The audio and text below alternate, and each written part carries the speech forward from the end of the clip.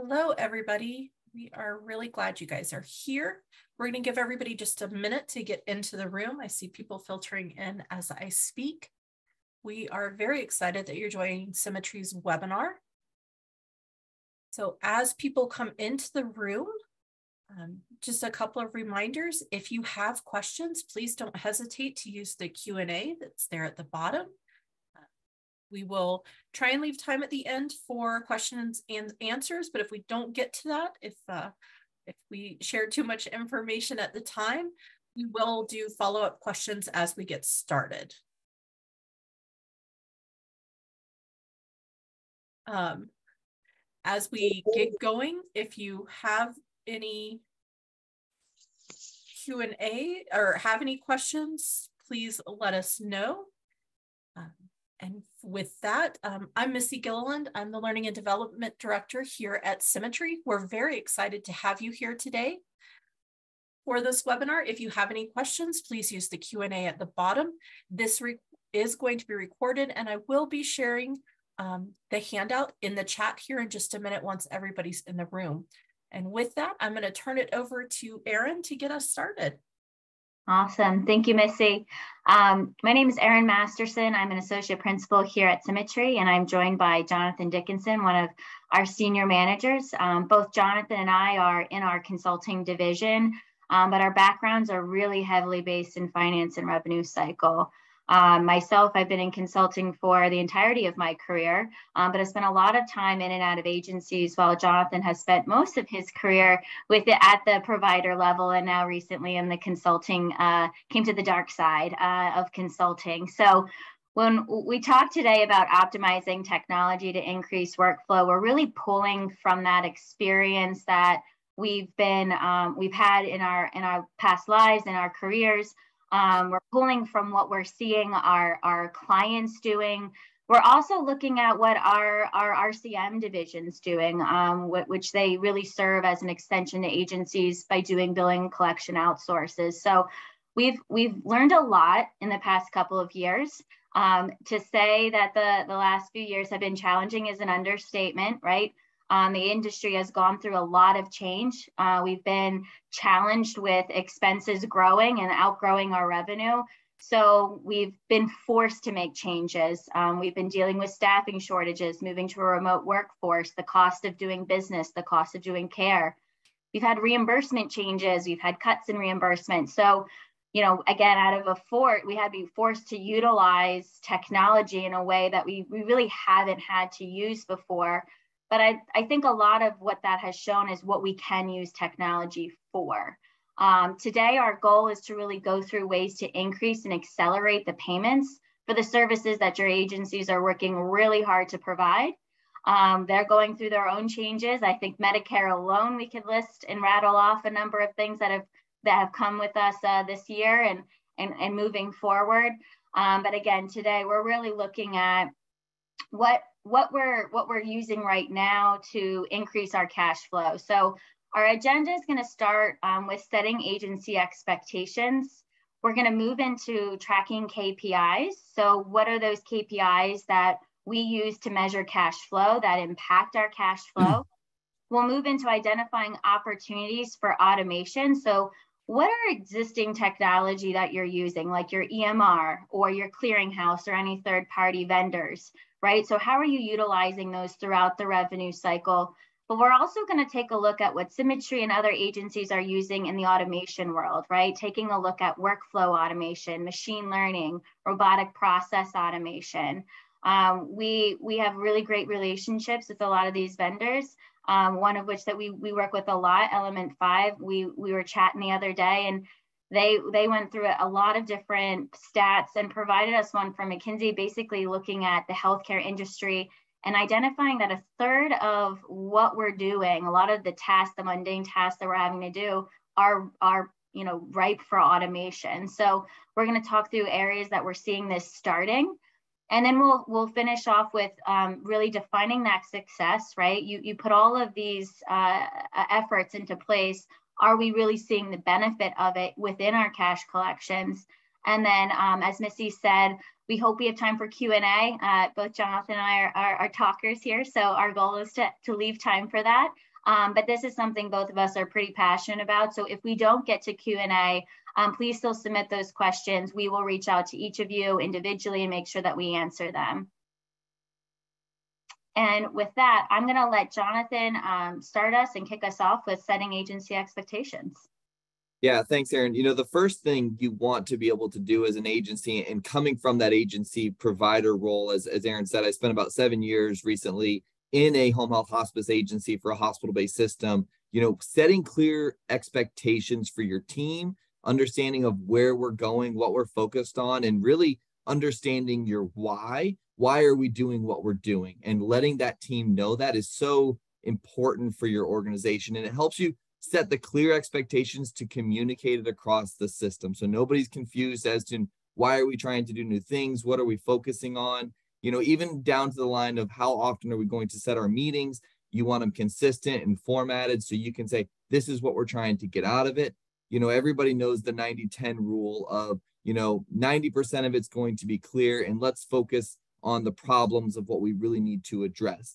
We'll talk in the next slide a little bit about don't focus on the mundane tasks that are always going on, but let's manage to the exceptions and have a real clear and defined action items of what you're going to do. We've all been in meetings where you sit there for an hour, and at the end of the hour, we're right back where we started, but have real clear expectations of this is where we're starting, this is how we're going to change things, and this is where we expect to be in the future is very important for you.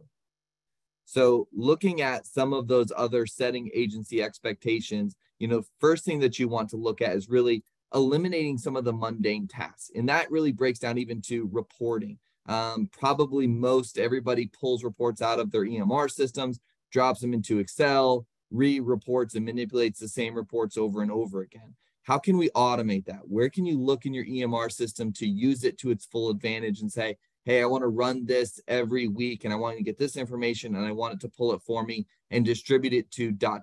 team members. Have real clear focus on what you want to look for workflows and tasks. If we know a workflow and a task 99% of the time is just clearing out something that's already clear, we probably need to think, how can we focus on just the exceptions that are going to take place? These managing exceptions are really focused on, don't look at the clean AR that you're looking through that you know is going to come in 99% of the time without even touching anything. It's a waste of your clerical staff's team, your AR's team's skill level to say, just continue to touch the same thing when you know it's going to be okay. But let's focus on the exception. How are we using clearinghouses to report information, focus on the variances, pull large batches into your clearinghouse to see what didn't clear out through, and really identify the root cause of those problems so you can fix that.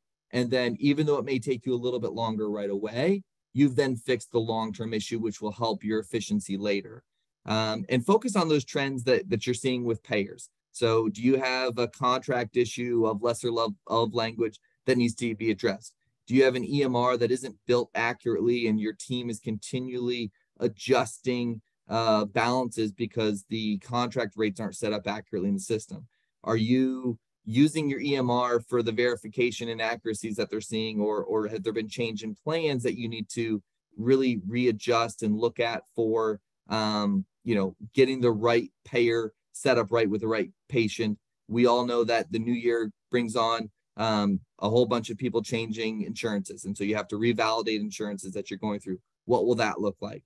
And really just even authorization, is there something creating denials, increases that you can identify, managing to that exception and not always just focused on, yes, this went through clear and here's the cash we collected, but how can we make it better in the long run, utilizing your team's skill set to the best of their ability, just like we do with our clinicians.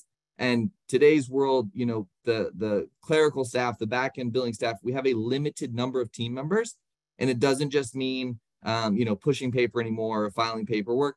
We need them to be able to be efficient in everything that they're doing and using the EMRs to help them as much as possible.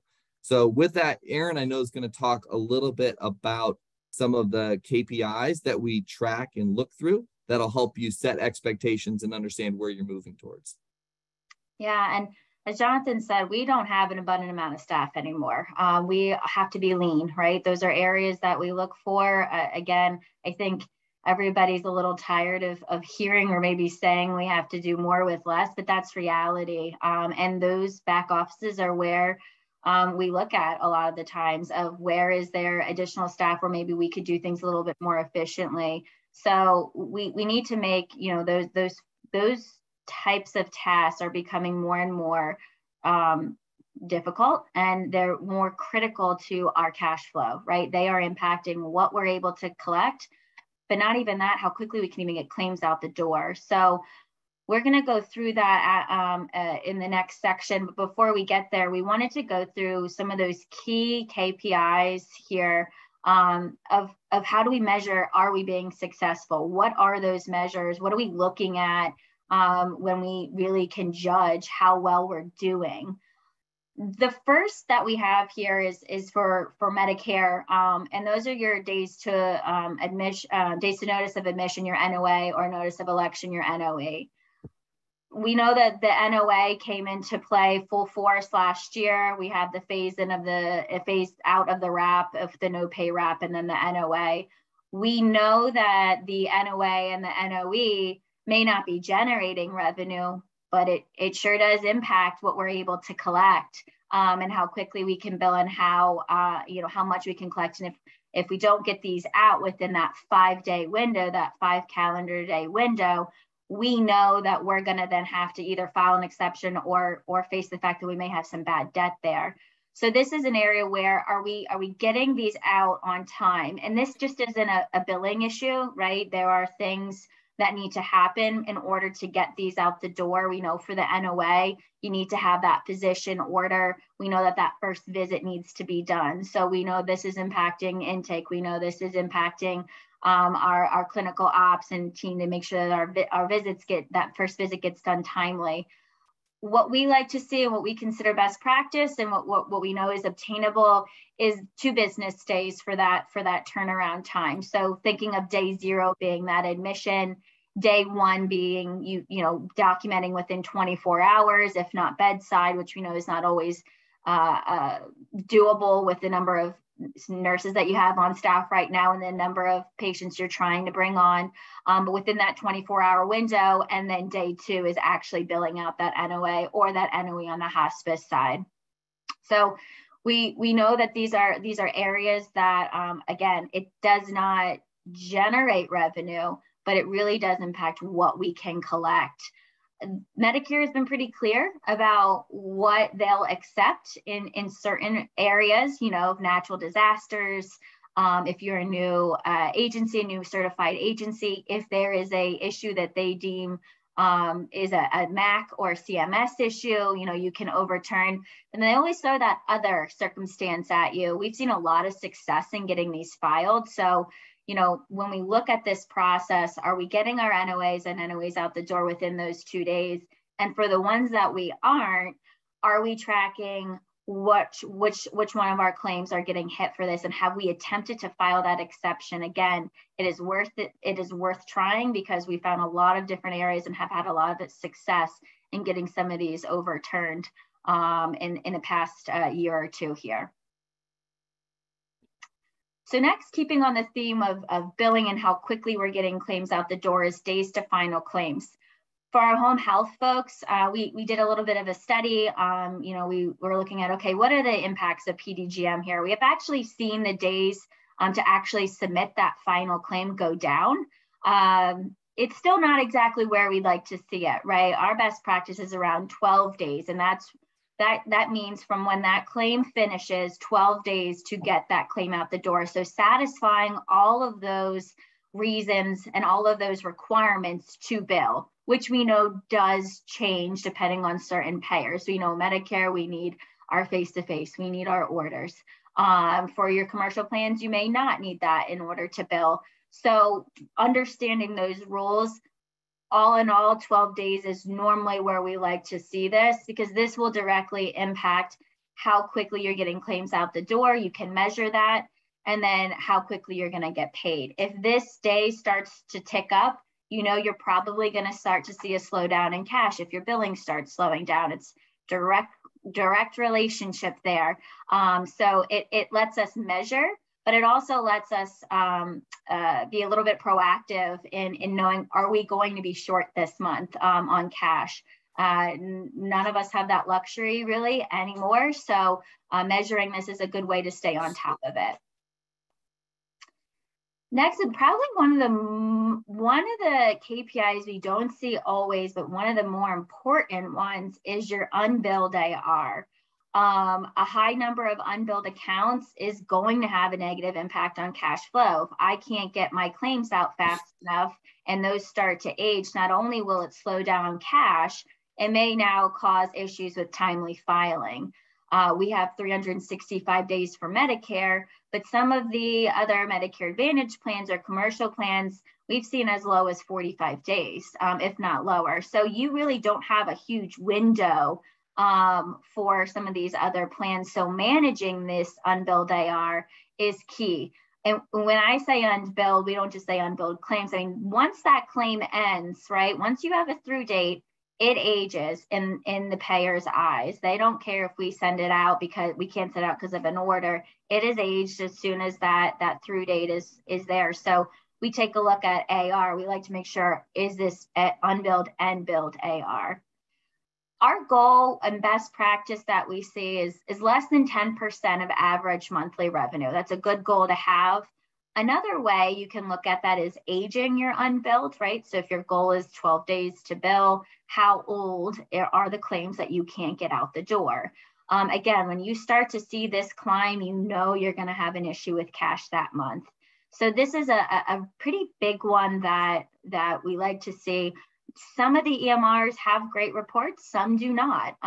So working through how to pull this information and how to get creative in identifying this are ways that, you know, we're going to talk about on the reporting side. But we do know the main reasons why we can't get claims out the door: orders, face-to-face documentation requirements, visit documentation is one of the biggest areas. So this is definitely a key one to look at, and we'll be talking a little bit about this later on in the webinar.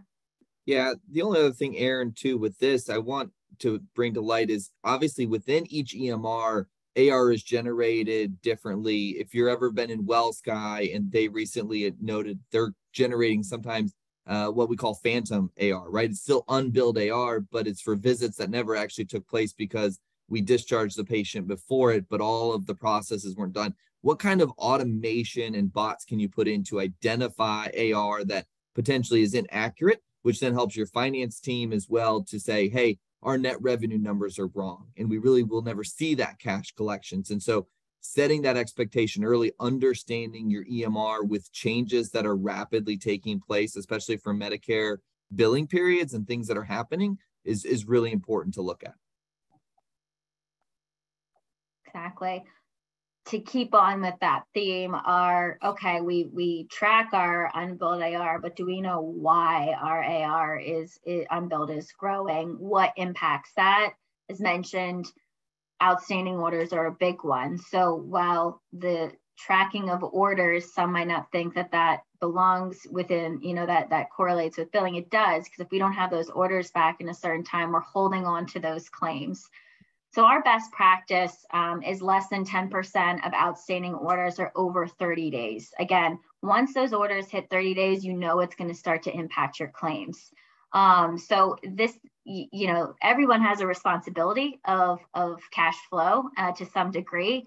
And it's not just a billing issue. So understanding these and tracking these as well are really going to be key in making sure that you've got healthy claim volumes getting out the door. And then we'll, you know, next obviously is once we get our claims out the door, how quickly are we collecting on them? Documented visits, again, we best practice within 24 hours, if not bedside. This does play into, again, we talked about it with the NOE or the NOA, but getting those visits in, that's normally something that we see, the approval, verified visits, making sure all those are verified by the time we go and hit and submit that claim so that all of our visits are on those claims.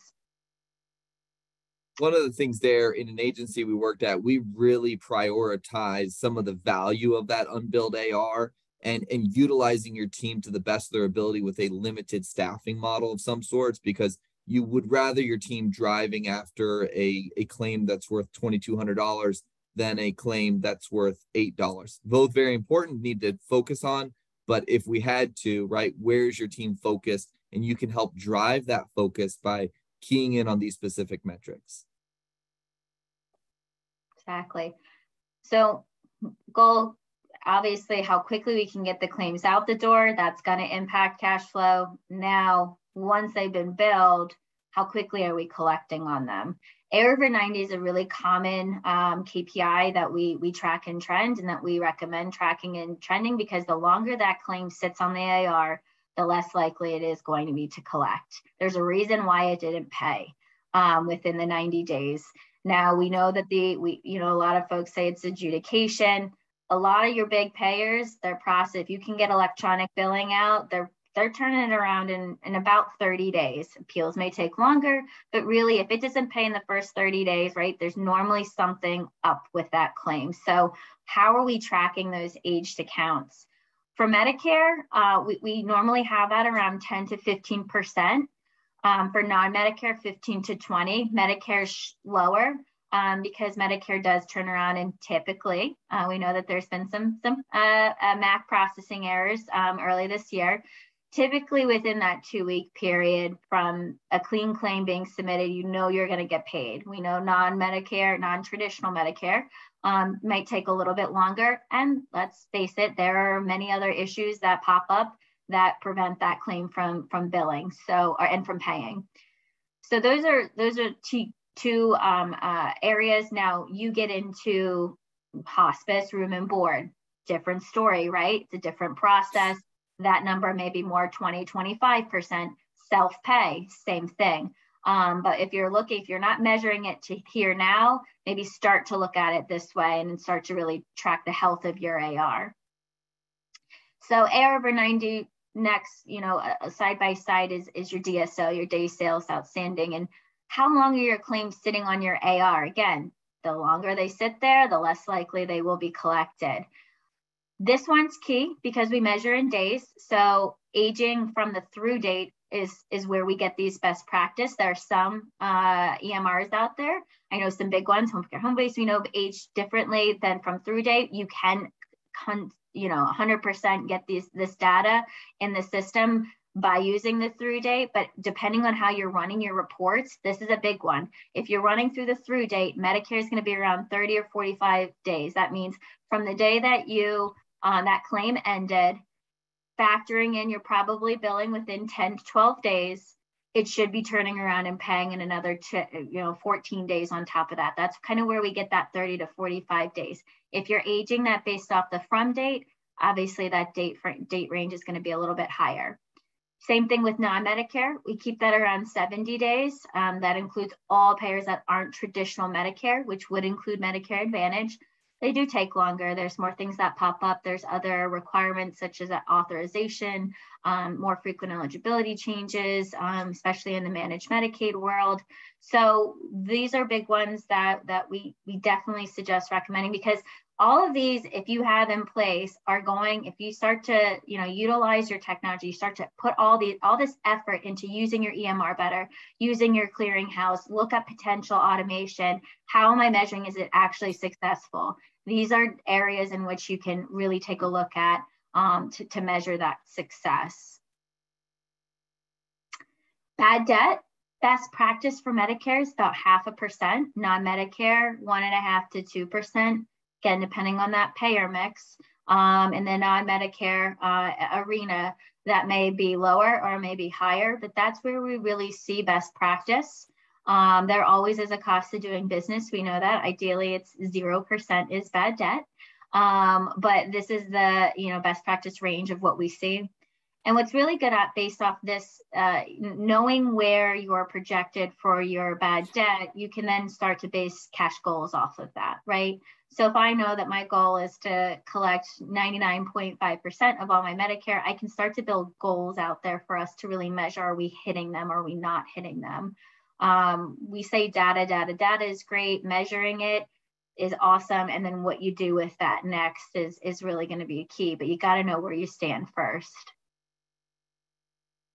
Yeah, and that's so important. I know we overlook it a little bit, but that cash goal is so key. Even at Symmetry, when we work with agencies, we set clear expectations for the agency to understand we're going to collect 100% of prior months Medicare and then a percentage of AR trending over certain dates, and wanting that number to be clear so you can really set cash expectations for your agency and then not be surprised or just sitting there saying, well, I hope we collect cash this month because we need it in the door, but have a really clear goal on what that should be. And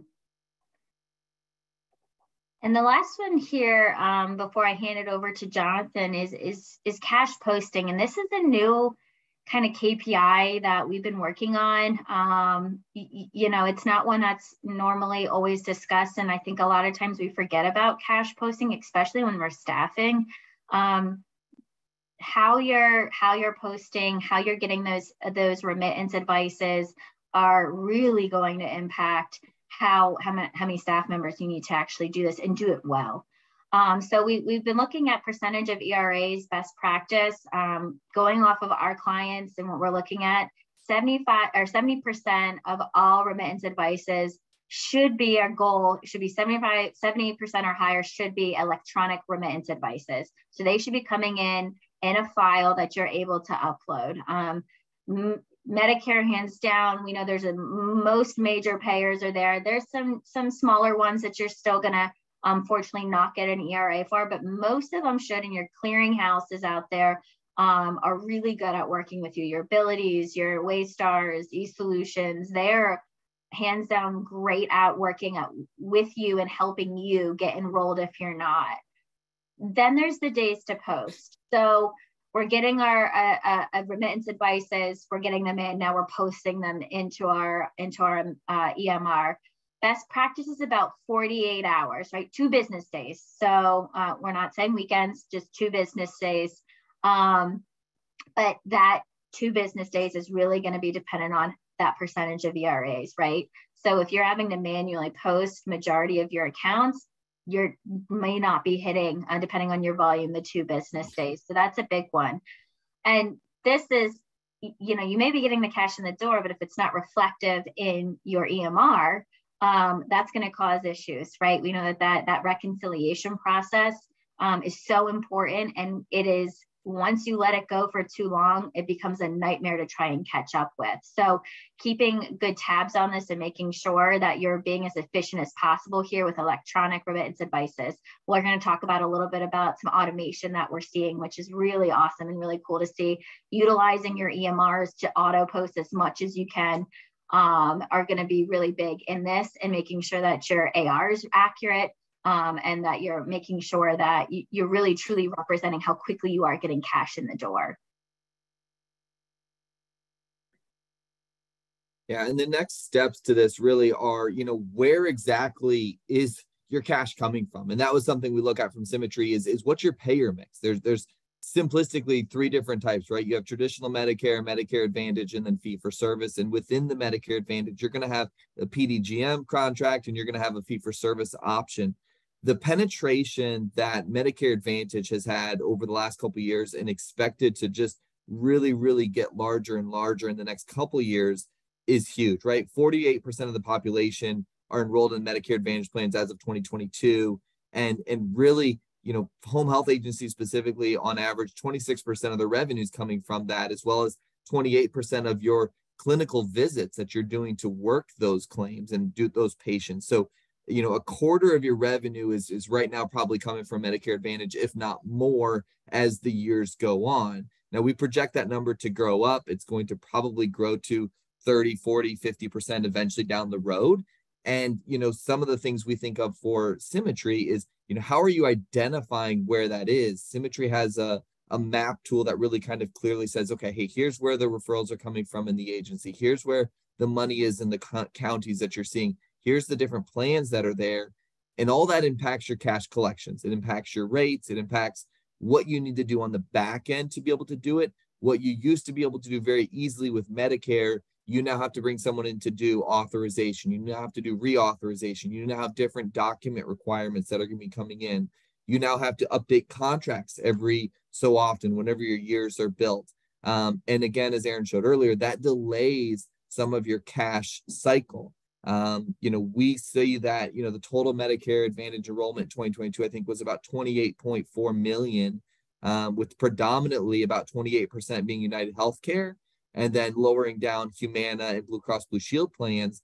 But there is a large amount of patients out there that are converting to Medicare Advantage, and you need to be able to identify those and make adjustments to your processes and automate as much as you can to clearly see where that's coming from. Yeah, and there's a lot. I mean, I think this is probably one of the hottest topics right now in the industry. The whole Medicare Advantage expansion and the penetration that we're seeing. There's a lot of education coming out over it. Put a nice little plug in for NOC. We've got quite a webinar series coming up on this as well. We're glad partners of it. This is going to be a big one. And we talk about cash flow specifically on here, but how to work with those plans. So, stay tuned, more to come on that. But we felt like we couldn't at least talk about this a little bit in this presentation, because when we think about back office and where to automate, those areas of insurance authorization are big ones, and they're the ones that we're seeing trended and getting a lot more focus on when it comes to automation. Yeah, and part of that automation process really begins with understanding your payer setup. The automation should be driving to understand where faults might exist. Is your EMR set up to bill the right 30-day billing periods for Medicare PDGM? Are you generating phantom AR that shouldn't exist? Adjustments that you're seeing should be automated as much as possible to understand what's taking place. And if your EMR is set up accurately for your payers, then there should be very little adjustments. And so those adjustments that are taking place, your team can focus on and say, oh, this isn't working right. I'm continually getting the same adjustment amount for Blue Cross Blue Shield. We have something built inaccurately, which is causing delays in our processes. Is your EMR looking at LUPAs? Is it accurately anticipating if we were supposed to do 4 visits and we only did 3, it's going to take out what revenue is necessary and regenerate your net revenue for you. So when you get cash paid, that's accurate for you. Fee for services, how are you built? I know if you're using Epic, you can build it different ways of when you're going to contractually down or up your payment adjustments. Or if you're using Wellsky, is it happening at the time of claim? Is it happening at the time of service? When are your adjustments taking place? When is your contractual allowances taking place?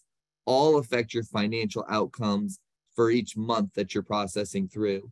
And then obviously Medicare Advantage plans the same way. How are you built? What is key? Do you know where to go change processes to make the efficiency and your automation work to the best of its ability?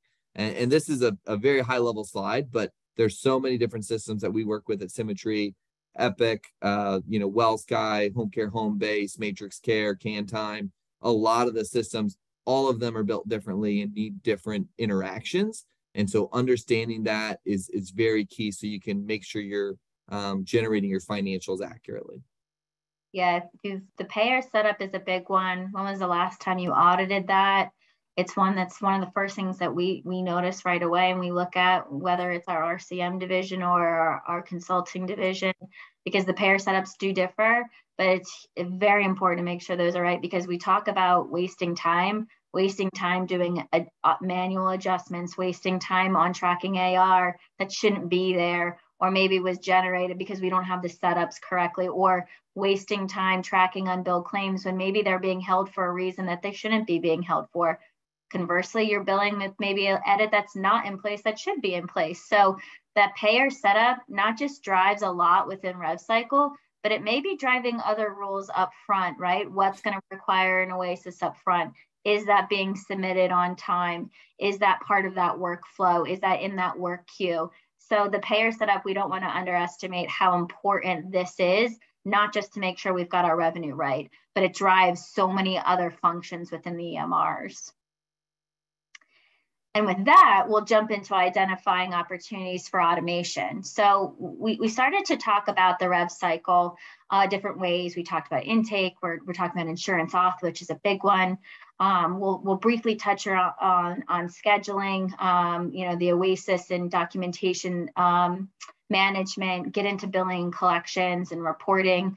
And we're going to look at different ways that we're seeing technology being used. So again, what's existing? What do you have right now that you can use and use more efficiently, right? Your EMR. So what do we have? What are those payer setups look like? What workflows do we have? Do we have certain work queues set up correctly? How are you using any third-party systems that are integrating within that EMR? A clearinghouse is another big one. A clearinghouse is not just for claims anymore, right? You can set up your electronic remittance advices. You can do insurance and authorization. You can use it for denial management. There's so much out there that you can use with the existing technology that you have that can reduce manual, mundane tasks, as Jonathan was saying. Again, we only have so many back office folks, and the clicks and the tasks seem to be growing every year with all the new requirements, especially as your payer mix starts to change. And then we've got automation. So this is fun. We are definitely learning so much more about this and what the capabilities are. There's automation probably already occurring in your EMRs, and you're not as much thinking about it as you should. But the one thing, if you have an EMR where you bill a claim and there's a process in the background running and it's pulling that EDI file and submitting it to a clearinghouse, that's one less step that your staff has to take, right? That is part of automation. So it's applying that concept to other things that you're doing, right? We've got machine learning, which really allows those bots, and it really takes AI and it's learning how to recognize the patterns that you're already doing using robotic process automation. RPA that you're going to hear is integrating those bots and again mimicking human interaction. So it's really taking a look at what we have existing and what could we use it for, right? Sweeping a file and uploading a claim batch is less complex, right? You're teaching that to run a job every day versus saying, hey, read this task for a need for authorization, understand what needs to be required, go into this payer portal, submit it, and then pull the response back. A little bit more complex, right? So there's different varying ways you can be using automation, and it really depends on what your organization is really ready for, how much you're willing to invest, and really how to best utilize your staff. Now, there's a lot of great cost savings that can replace certain tasks, but it does have to be managed. So this isn't the, okay, we can implement it and then step away and we never have to look at it. It does have to be managed. Not all tasks are successful as others to automate.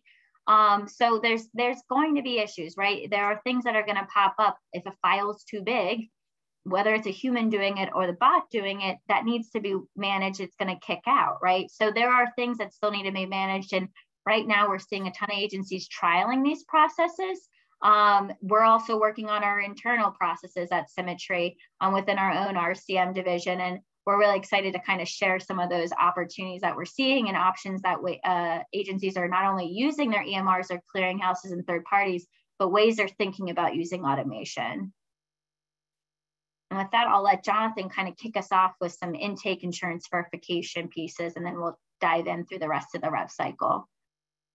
Yeah, and sadly, I get way too excited about the upfront process of home health, or hospice, either one. Really, I spent a lot of my career in intake process and operations, and so looking at intake processes alone, understanding what your referral acceptance system is. Are you utilizing your EMR for the process that you should be going through? Is your EMR integrated with different referral systems, ECIN, Allscripts, NaviHealth, different places that you should be auto pulling in documentation, auto pulling in information, and how much of it can even be auto filled depending on the referral source that you're working with. Are they on the same EMR? Can you track and pull the same information that'll get filled in? and shorten the time and work that your intake system is trying to do? Can you get documentation uploaded and pulled in? You know, you need a face-to-face, you know, you need discharge information, you know, you need orders. How much of that can be automated to come in so your team isn't requesting it through a fax or getting it printed out and then uploading it into your EMR system, or heaven forbid, you're still keeping, you know, manual file paperwork and filing that paperwork away. So looking for ways that you can automate that to come in and upload to the right location, which really then drives into your insurance verification, which your intake team is most likely handling as well.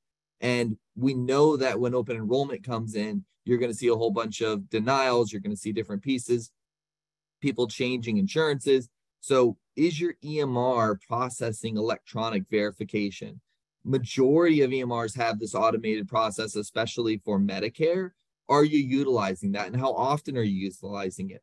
Is it sending off the 270 to request the information and then getting back a 271 for if your patient is eligible and the benefits that are coming in with those verifications? That should be automated 100% for what you're looking at. And if it's not, you know, you're spending a lot of time to do it.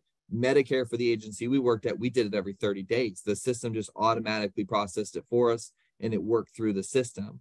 The other piece that you're looking at is just looking for anything that the clearinghouse can do for you, right? If you're not doing it on your EMR, what can your clearinghouse do? Does that automation exist? If not for all payers, at least what payers can be done, verifying patient name, date of birth, etc., and really just completing that batch eligibility that you can upload to your clearinghouse, pull a batch worth of patients, upload it in, make sure that they verify, yes, this information is still accurate, or no, this patient has changed. I think we could all be probably millionaires if we would determine and find a best practice for payer source change in the industry, but that's always something that's a problem, right? There's no simple way in any EMR that I've ever seen that's a payer source change process. Symmetry's built a lot of manual processes to understand these and make sure we have it very, very clear documented, but that is what you want your team working on, not, you know, well, there's a payer change, we hope we get it fixed, but now we know exactly what to do, exactly when we identify, or our automation identified, this patient changed payers as of this date. What do we need to do? Let's start working through it clearly and specifically. Yeah, and on the automation front, we're seeing a lot of really cool things. If your EMR is creating alerts or tasks to work, what the automation can do is look for that specific alert, escalate and run the verification for you, and then really escalate those that need to be worked, really working to the exceptions, and then clearing out alerts that are clean. Think of all of those tasks that you have to click through. This is kind of helping automate that process. So your team is working, we always talk about clinicians working to the top of their license. Let's treat our back office staff the same way, right?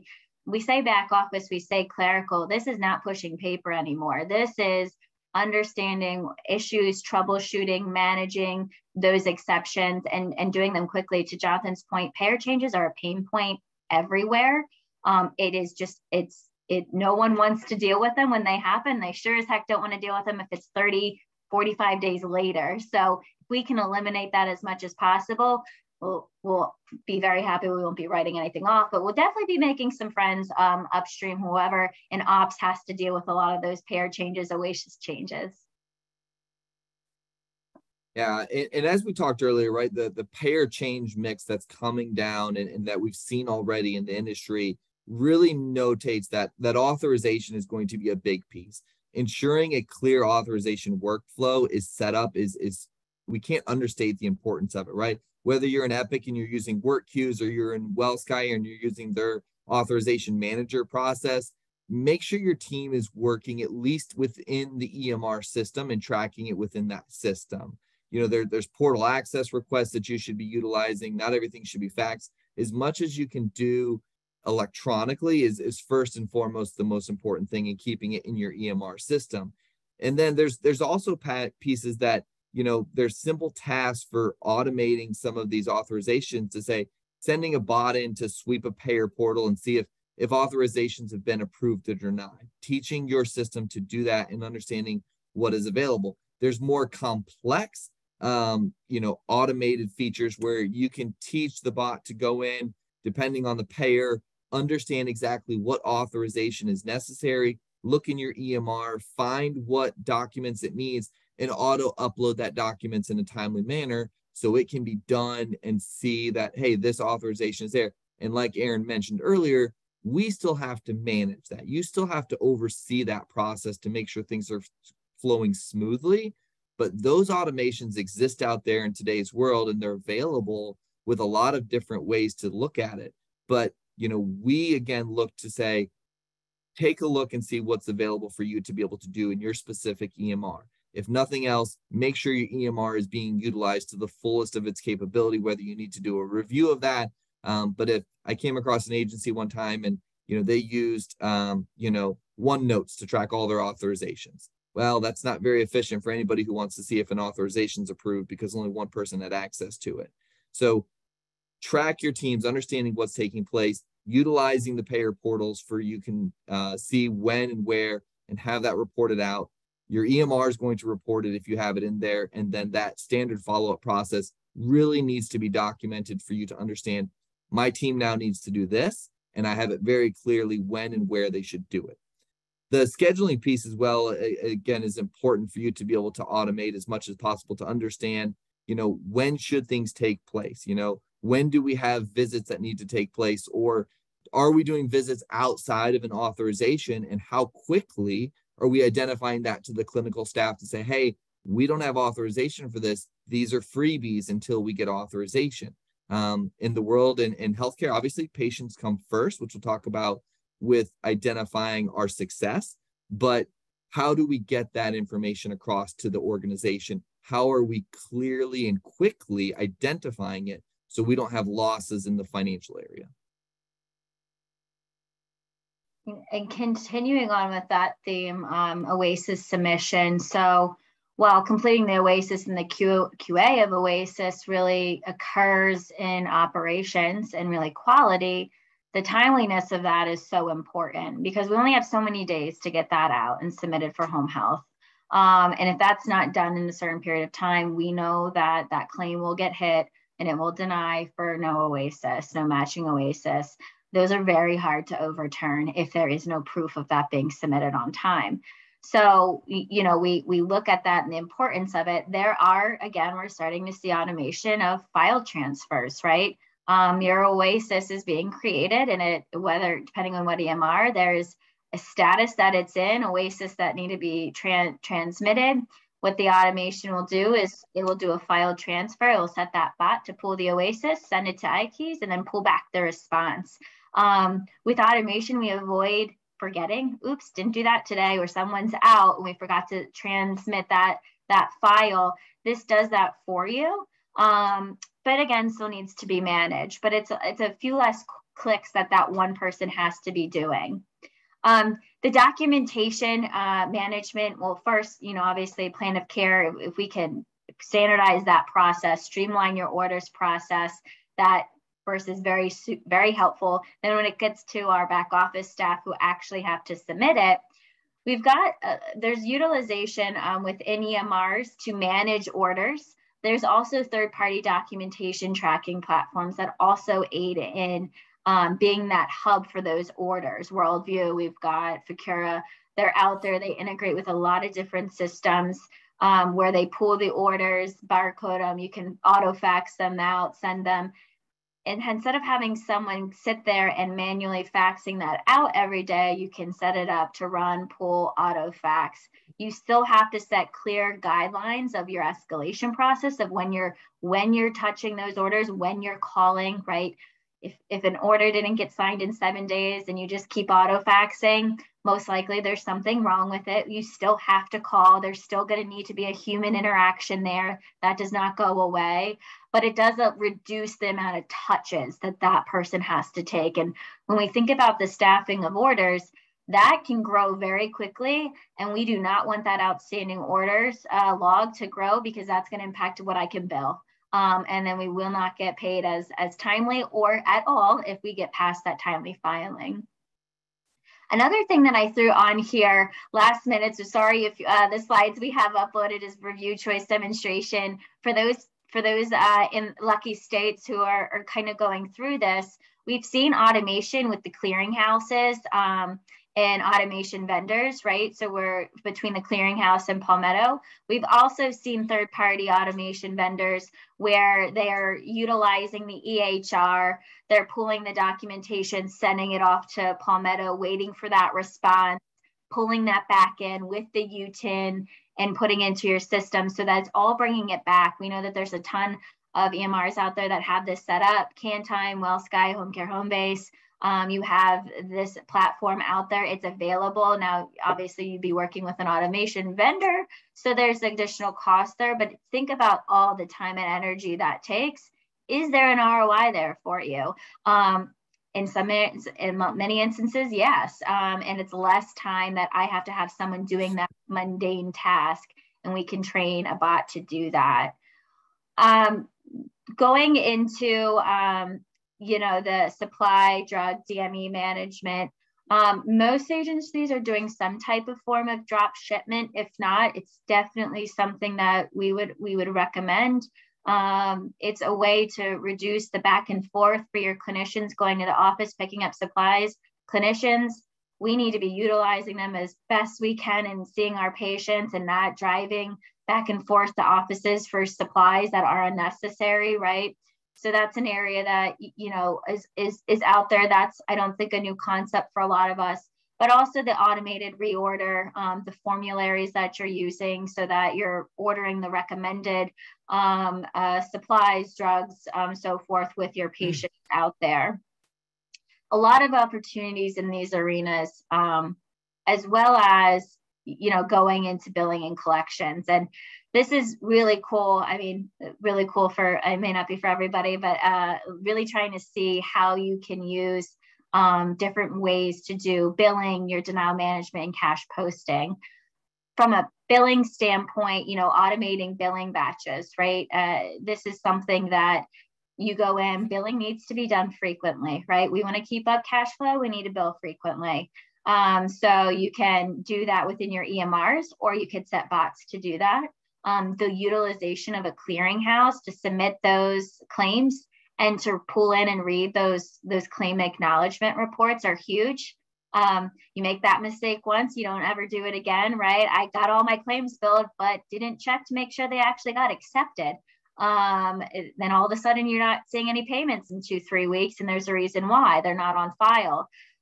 So utilizing your technology there, instead of having to call every single claim, call the ones that are actually on file and the ones that actually need to be touched. And that's, as we get into the AR review and denial follow-up here, develop and create automated breakdown of key AR statistics, right? So when we're identifying what our account reps are actually following up on, let's make sure it's an active AR that has an issue.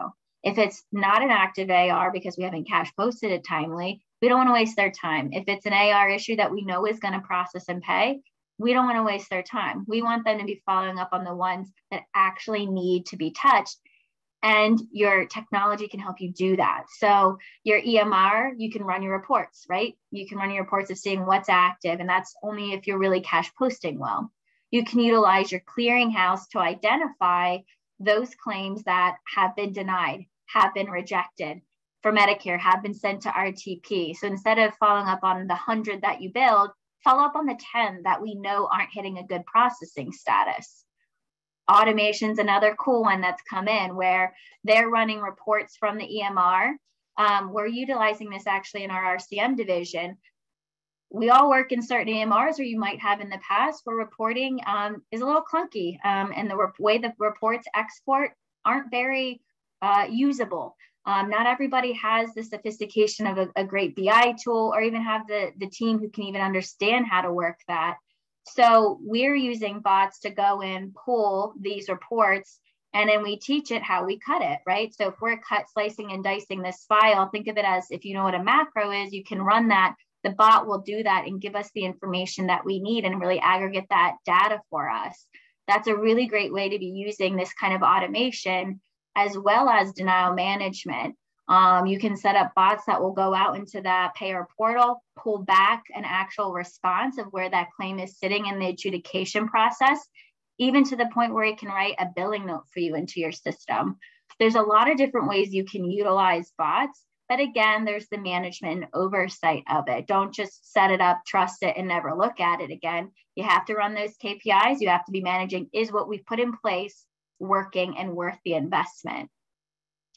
On the cash posting side, automate that process as much as possible with ERAs. That auto adjustment guideline, we do not want our team sitting there adjusting pennies on the account. We don't want them adjusting contractual allowances when that should be auto adjusting for us. We've seen automation with being able to help us with pulling, reporting, and reconciliation. If we don't have a good reconciliation process, month-end close can be a nightmare. And then now we're not only utilizing a lot of staff at the end of the month, we have now made our finance departments very angry because they can't close properly. So there's ways to be utilizing automation for cash posting, but automation is not that you have to invest always in a bot. It's how are you using what you already pay for and what you already have that's in existence. Jonathan's going to kind of go into the reporting piece here and kind of close us out. But that's another area where agencies can spend a lot of time because these reports can come out, or there's just so many reports to choose from. So he's going to kind of take us through reporting in that payer setup, and then we'll kind of close out with defining that success. Yeah, and this all works together because understanding that everything we're doing flows down to reporting for what we need to be able to identify as key and important, and really looking at automating as many reports as you can, whether that be financial and you're looking at the AR, the cash, the adjustments, or financial revenue numbers, or whether you're looking at operational procedures from outstanding orders, authorizations that are outstanding and pending, denials, visit utilization that you're looking at. As Erin mentioned, teaching your system what you want it to look for so it is automating that data. Even if you're using a dashboard and saying, okay, well, I need to pull this report and plug it in somewhere. How do I teach it to do it on itself so I'm getting the data that I need? One thing we always see at Symmetry too is over data can sometimes be a problem if you're looking at 100 things when you really need to focus on key 10 statistics that you want to do to move your organization in the right way that you need to go, and understanding what your EMR can do. My EMR can do this. Not every EMR is built the same. Some are limited, some are not. And if you need something, how do we get it? How do we teach a bot to come in, like Erin mentioned, pull what I need and develop it so it does it automatically for me? And I'm not spending an hour, 2 hours, 3 hours a week developing it for myself and changing it. EMRs are also always changing. Are you updated with what needs to be there, right? Do you have the most recent information? Are you on their webinars, their changes that are taking place? Because Wellsky, Home Care Home Base, Epic, Cantime, Matrix Care, they're always changing different stuff. Even adding a line or a column in can affect things down the road that you need to make sure you're tracking and understanding what's taking place in your EMR, or if they've changed the methodology of how their reporting takes place. Those payer setups we talked about earlier are important to understand what rates are in there and how are they done. When was the last time you looked at your payer setups, really digging in and saying every payer we want to go through and make sure they're built as we know the contracts are there. So when we have a problem, we can clearly say we know our system is accurate. And now our team members can go dig in for, hey, this is wrong. We need to get paid differently and bring in and increase that cash collections. So I know we're almost out of time. We'll run through the defining success real quick and then kind of wrap it up. Yeah, so quickly, we need to, again, define here what's obtainable, what are our timelines, is what we're doing actually working, is the time and energy and resources of what we're putting into it worth it? Where is there opportunity to be able to find that automation with existing technology, and what may be worth looking at in a little bit more detail? And then really putting into place and using those KPIs that we talked about, ultimately your cash collections, creating those goals based off best bad debt practice is going to help you see whether you've been successful. Is that trending in the right way? Are you reducing your AR? Are you creating claims faster? Is the DSO decreasing? Do we have, do we have any overflow or any flex within our billing team now, or maybe our back office team? Kind of taking a look at that and how to really redeploy them elsewhere is a great way to start. And I'll let Jonathan kind of take credit here for perks and do that. This is just because I'm weird in nature and I want things to kind of tie across. And I always used to teach my team, like, think about perks, right? What is happening? And if our success doesn't hit one of these measures, then we're probably doing something that isn't impacting our organization. If we're not impacting patient quality, reducing expense, increasing revenue, can we measure it with a KPI? Can we see where we started and where we ended? Or are we creating some sort of synergy across our system? We're probably just doing work just to do work, and we haven't made an impact on what we want. And so I always used to drive our teams to say, we want to focus on one of these things. What is the perks of where we're trying to go, and does it fit within these roles? Then we know we can be successful. So I don't know if we have time for Q&A, Missy. I know we're at the hour, but we would be happy as always to follow up with answers as much as we can. I think our contact information is down at the end of this as well, but I'll let Erin wrap us up. Yeah. Like we can tell we're very passionate about this, and I'm sure there's some Q&A. Missy, anything that we have, I think I see a couple out there. We have who submitted it. We should be able to respond to you personally, and then our updated contact information is right here for you. Definitely. And there weren't many questions that I wasn't able to answer, so I think we're in good shape. So thank you all for joining us today. As always, if you have questions, please reach out. We are available to assist you in whatever way we can. Thank you and have a great Thursday. Thanks, everyone. Thanks, everyone.